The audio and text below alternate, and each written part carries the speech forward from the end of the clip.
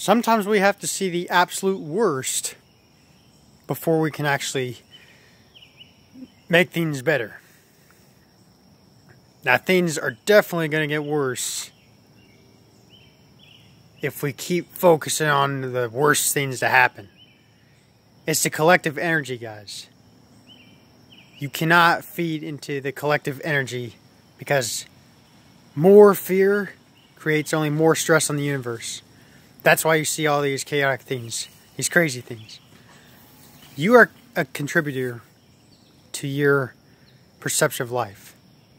I'm going to contribute my internal peace by internalizing inner peace to radiate a calmness to show that the universe can in fact work in my favor.